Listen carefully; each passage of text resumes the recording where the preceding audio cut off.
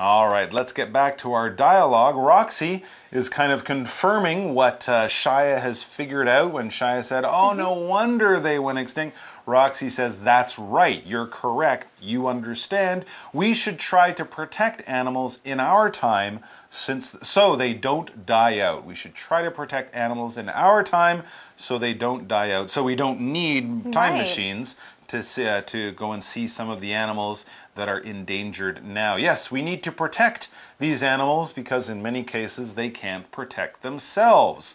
Protect is our power word, P-R-O-T-E-C-T. P-R-O-T-E-C-T, protect. To protect, this verb basically means to keep from harm or injury or damage or something like that.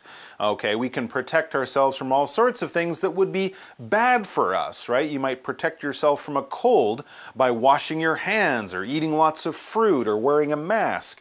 You can protect yourself from injury while you're riding a motorcycle or a bike by wearing a helmet on your head. And of course, we protect our country by having an army and having weapons and things like that. Some things are really big and dangerous that you want to protect yourself, like cancer. Other things might be small and not so dangerous, like you might want to protect yourself from reading news that makes you sad or news that you think is just silly and annoying. But anyways, you're just keeping something bad away from you. You are protecting yourself. For example, how can we protect ourselves when a typhoon is coming? How can we protect ourselves when a typhoon is coming? Here's a clue. Don't go to the beach.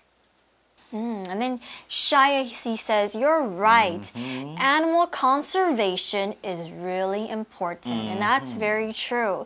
Animal conservation just means to protect the animals. Because conservation means to save or protect. It can be animals, it can be plants, it can be the natural resources on our earth like water and soil. So if we say animal conservation just means to protect the animals or certain kinds of animals and to stop them from becoming dead forever. So like for example, we talked about some animals that are almost on the brink of extinction. They're almost becoming extinct, like pandas and rhinoceroses. So if we try to help them, if we protect them, we could still see these animals many years on. That would be good, and we would feel sad and sorry like we'd made a mistake if we didn't conserve or protect these animals. So anyways, as they think about these big ideas and feel a little bit of sadness because they know that they're the only people who will be able to see dodos anymore, Roxy and Shia keep watching the dodos as they go about their dodo day. As they just stand around and do nothing. But not get hit on the head. Yeah, which is poor nice. thing. Yes.